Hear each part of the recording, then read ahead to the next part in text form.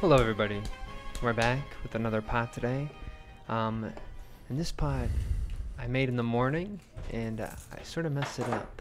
I was getting ready to go somewhere today and I think I was in a little bit of rush and I messed this pot up, but actually I don't think it's much of a mess up. I went a little bit too thin when I was doing my the drastic pull, and when I was doing that it ended up poking a hole through from the interior to the exterior.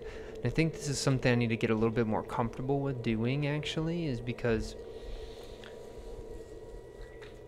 my pots aren't really, depending on the pot, they're not really meant to hold stuff in it, right? And so there can be a lot of room for these little crevices, holes, and pockets to reveal things, and also to have interesting interactions with not only surface, but with form as well.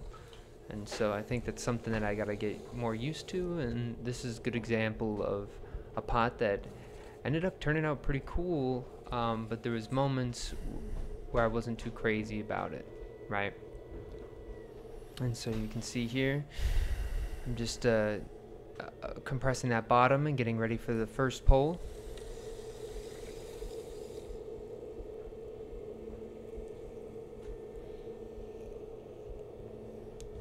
It's a pretty good first pull.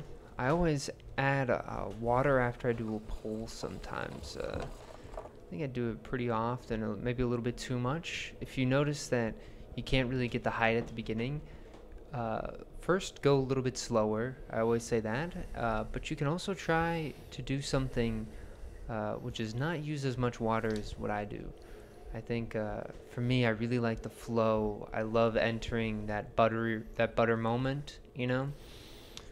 And I feel like water for me helps it out a lot. It also kind of weakens the form, and so a lot of times, if I would just not use as much water and just go a little bit slower, I wouldn't have as many collapses happening on the forms. And so that's something I also got to start thinking about more with these sort of forms. When I get tall, sometimes maybe I have to pull back the brakes a little bit.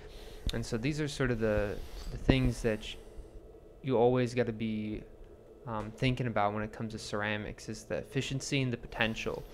At least in or maybe not ceramics, but in pottery, right? Like when you're throwing on a wheel, you can make a move that is efficient and it's clean and it does what it needs to do, or you can make a move that has a lot of potential, right? And so that's sort of, you have to weigh these options and you have to explore what you can sort of do with them. And so that's something that I think is pretty interesting, you know.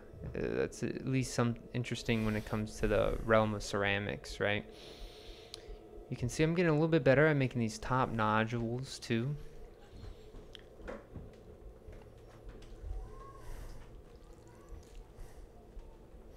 You can see I'm getting ready to do the pull. I went through it actually pretty quickly, you know, and so this is all about getting the right speed, and you can see that I totally messed up the speed. I was going way too fast, and so I have to sort of fix it here, and so I will do it a couple times.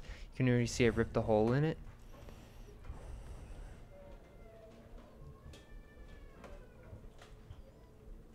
Yeah, you can see it's pretty messed up here, and so right now I'm trying to hold it steady, and you can see that it slowly is just going to collapse in on itself.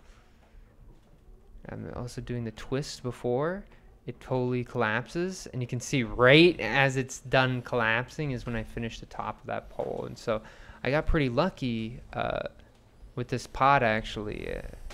Sometimes things work like themselves out, and you can see right here I'm just going to set it in place. I don't like how it's like sort of sticking up there, and so you can see I'm just I'm just gonna manhandle and just freaking put it in place, right? I wanted it to be a total collapse, especially when it had that little hole. I think it looks a little bit more unified.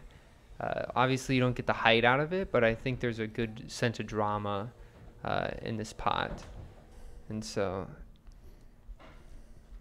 yeah, maybe one of these days I'll do like a slow motion of one of those moments, right? I feel like I could extrapolate on that a little bit more.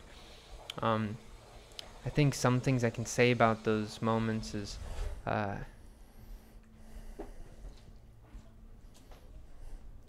really try to save it. Don't get upset. It's okay to be, actually get upset, but don't let being upset inhibit or prevent you from doing what you got to do. You know, like that is like the most important thing, is that you can just sit there and you can make the pot that you need to make. Uh, you're gonna have days where it's not gonna be you're not gonna have those great days, and then these problems are gonna be like right up in your face and sort of destroying you. But anyway, my camera died, but anyway, yeah. Thanks for watching. All the best and strong mentality. I'll see you guys in the next video. Peace.